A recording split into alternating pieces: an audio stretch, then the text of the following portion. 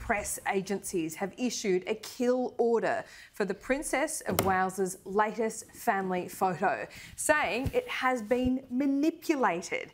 This photo of Princess Kate and her 3 children was published on the couple's first official social media page in time for Mother's Day in the United Kingdom. It was the first photo of the princess since her abdominal surgery in January. And what we're seeing here is highlights of these photos that show anomalies and show that Photoshop has been used extensively. The hands don't match up. There's extra parts of these pictures. There's the floorboards behind them that don't actually line up. These are all signs of things being photoshopped. Her lengthy recovery, of course, over the last couple of months has prompted some speculation about her well-being. This image was initially shared and reported widely, but concerns have since been raised about the editing here.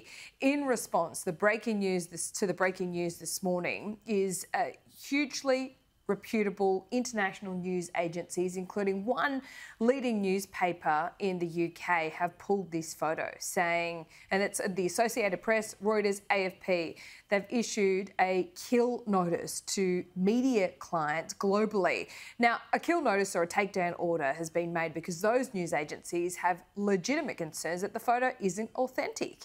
Allegations the photo has been doctored will only likely further fuel the conspiracy theories floating around at the moment. This is how B-Sky has covered it late into the evening in London. This is Sky's Laura Bundock.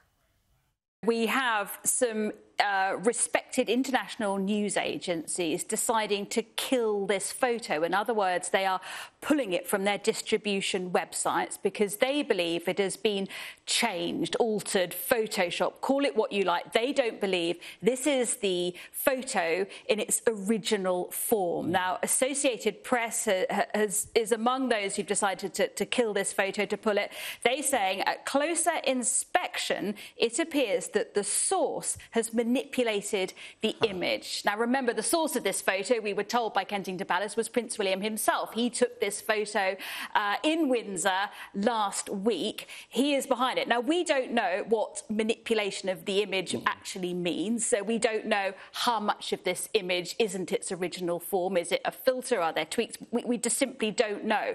What we do know is that Kensington Palace have declined to comment about this, and it just makes it all the more bizarre. And in terms of the speculation around this photo, it is only going to fuel the fires, I think, of those conspiracy theorists.